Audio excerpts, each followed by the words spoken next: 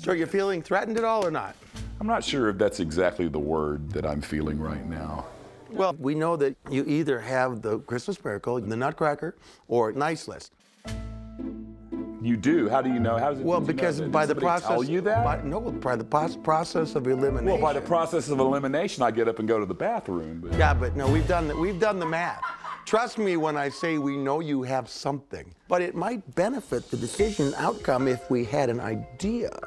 How would it benefit you if you had knowledge of? Mostly because I would not like to see you leave. Honest, Santa to Santa. I'll tell you what, Santa to Santa, don't waste your vote on me. He's got the Christmas miracle.